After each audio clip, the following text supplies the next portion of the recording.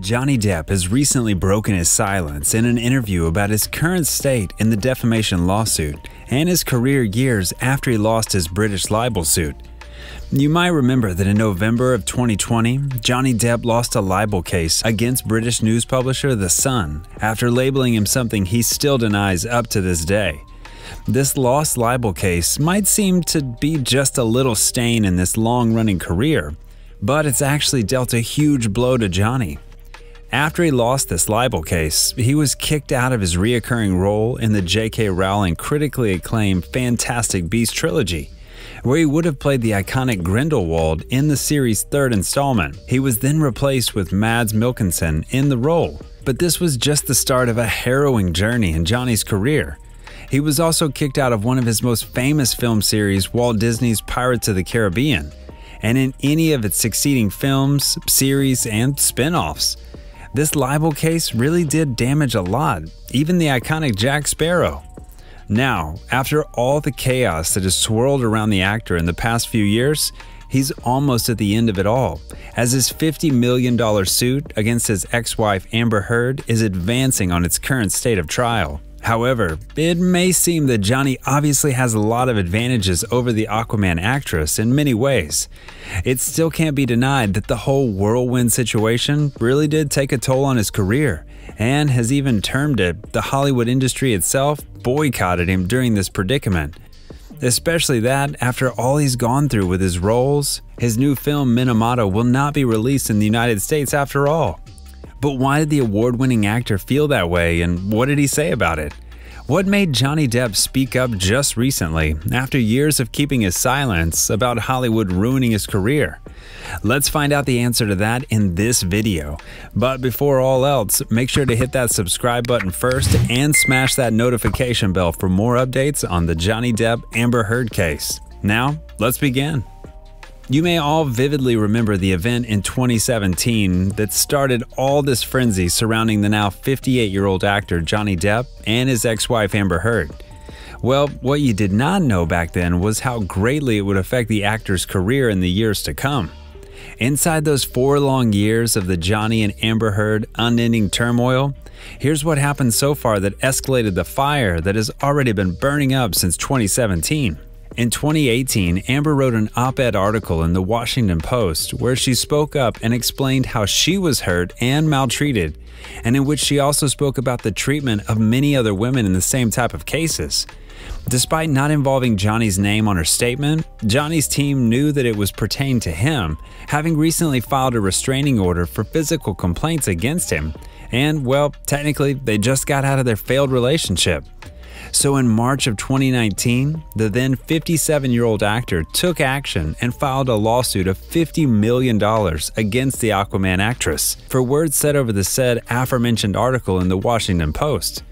The suit said that Amber was not a victim, but rather a perpetrator of the complained act, and denied that Johnny ever hurt her. At that time, Depp's lawyers called the article an overuse of the hashtag #MeToo movement, as she also used this article to get her face in the front of the movement that was supposed to protect celebrities and people in the industry who actually experienced the things she said was claiming to have experienced. The suit also said that the claims were part of an elaborate hoax to generate positive publicity for the actress. Despite all the allegations thrown at Johnny, the Fantastic Beasts actor managed to gather sets of evidence to prove her otherwise and to help them in the defamation case against his ex-wife. The evidence included a recorded phone call where Amber admitted to hitting Johnny. The actress alleged affairs with actor James Franco and mega businessman Elon Musk, which may have been proved somehow by itself when the two dated for a whole year right after Johnny and Amber's divorce, and the missing $7 million settlement money that Amber received from the divorce. Johnny's team once defended in the British libel case against The Sun that Amber was only after his money. So the actress vowed to donate half of the settlement money to charity and to the American Civil Liberties Union, which, until now, hasn't been proven. During all of this havoc, Johnny's career has almost turned into shambles.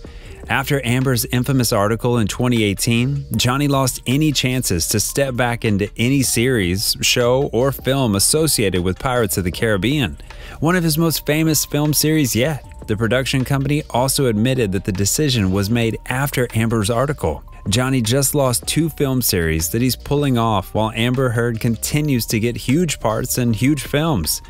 Because of this, fans continue to be upset, and even though they once have been turned down in their past petition to convince Warner Brothers to fire Amber Heard, they're still willing to do it all over again. On the first day of the second Aquaman movie's filming, #FireAmberHeard trended. Throughout all of these, Johnny Depp has kept his silence, but he finally broke it in an interview saying that he felt like the Hollywood industry has been boycotting him. He spoke in often incomplete responses, described as riddles and broken sentences, during an interview for Britain's The Sunday Times, narrating about the film industry's fallout of his once formidable career.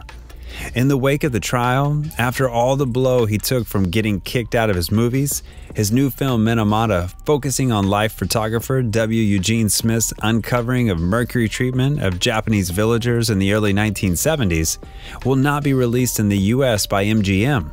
Such a bummer, isn't it? This affects those in Minamata and people who experience similar things, and for anything.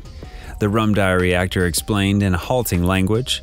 For Hollywood's boycott of, me, one man, one actor in an unpleasant and messy situation over the last number of years, he added.